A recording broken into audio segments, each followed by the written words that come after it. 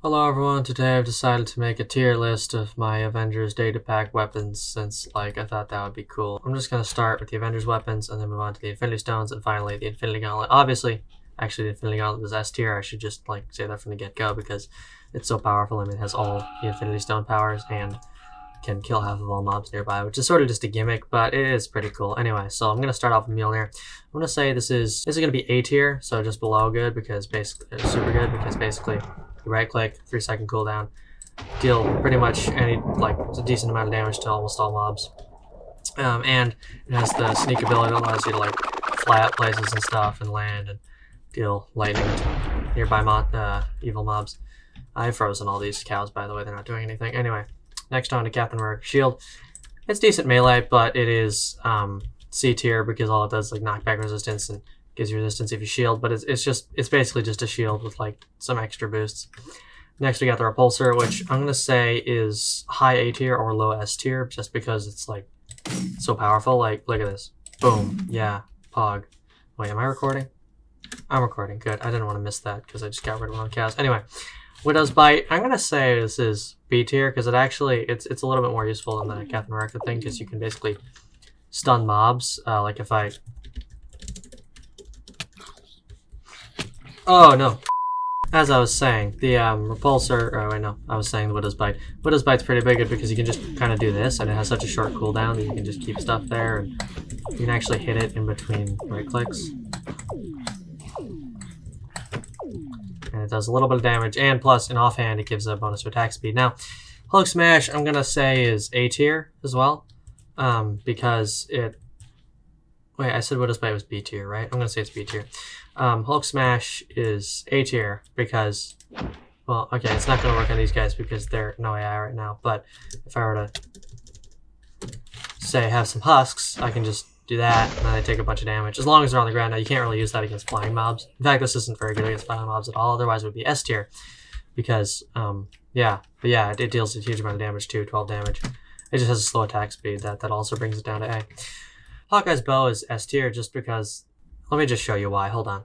You see all these husks?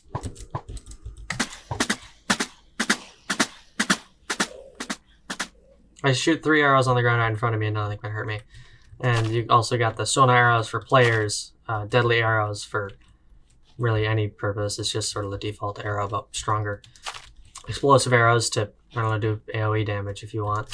And with the turret arrows are better for that against hostile mobs. The smoke arrows for if you want to escape a player or just be invisible, because, that's a vibe.